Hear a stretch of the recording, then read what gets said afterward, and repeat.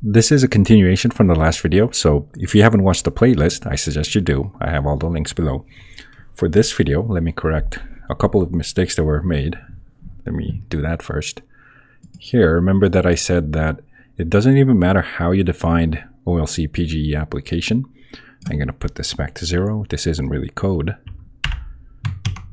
Let me also make this public.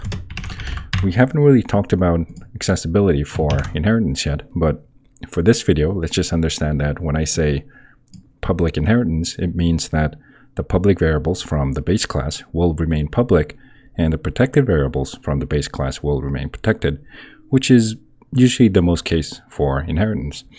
I'm going to get deeper into this later in the series. For this video, let me just move on. What I really wanted to do in this video is to start creating sprites or start drawing sprites. First, I'm going to have a private pointer, something called Sprite. I'm going to make it a pointer. I'm going to call it Sprite PTR. And by default, it's not going to point to anything.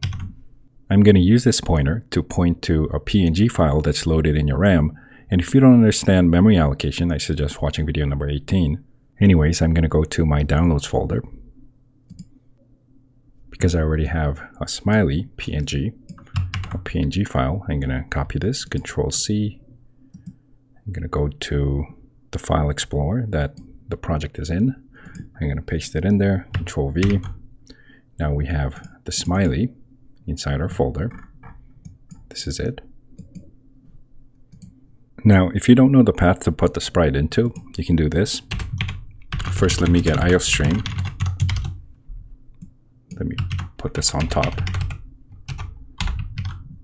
And you can get the starting path by saying file system path. I'm going to get a variable called starting path. And I'm going to get it using a function called current path.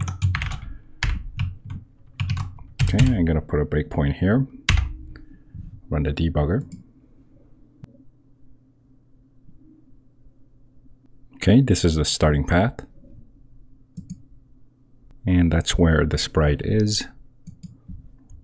This is a typo. If I go back to the folder, this is the address. So now what I'm going to do is load the sprite. We don't need this anymore. And I'm going to say sprite pointer is a new sprite. And because we already put the file in the starting path, I can just say smiley.png.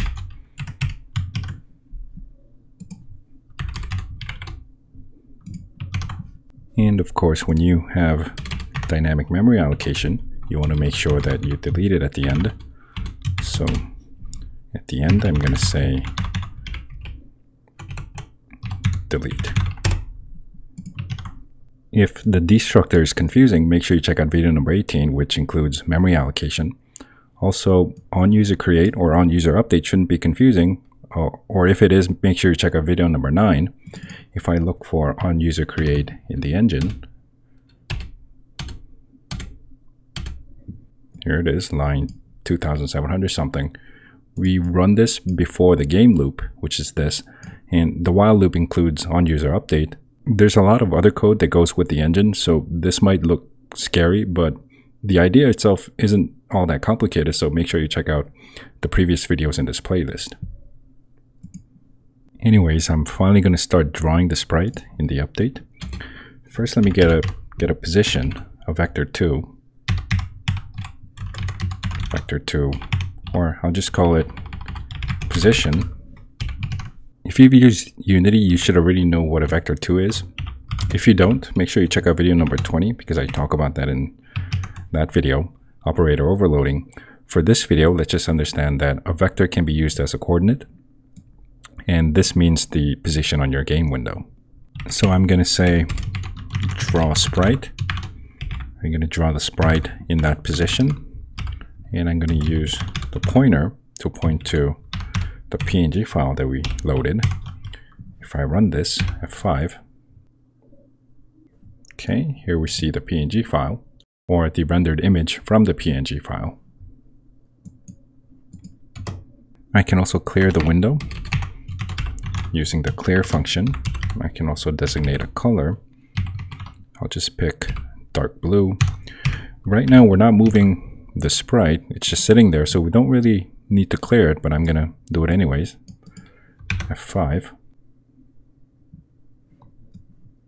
Okay. We also don't have transparency yet. I'm gonna get to that later. For this video, just make sure that you can render an image. I can also change the position. I'm gonna say 10:0. Okay, it's kind of hard to see, but this is the 10:0 position. Or something like 1050. Okay, that's a little more noticeable. You can also draw strings. Let me get another position. I'll call it string position 0. Oops. Make it 0, and I'm going to say DrawString. Again, use the position, and I'm going to say this is a string. F5. Okay, here's a string. I can also assign it a color in the parameter. I'll try red or dark red. Pick whatever color you like. Okay, this is very ugly, but we can see that we can render strings as well as images. So once you start drawing sprites as well as strings, you have your basic building blocks for your 2D game. It's not enough to build a complex game yet. We need to talk about more stuff later on. But for your homework, try going into, this is the documentation for the olcPixelGameEngine. Try reading the documentation. I'm going to have all the links below. And see if you can get more done. And try doing more before watching my next videos. Because sooner or later, you're going to have to start reading other people's code and start using that code. Or build your stuff on top of that code. And that's it for this video. If you have any questions, you can reach me on my Discord server. I'll see you next time.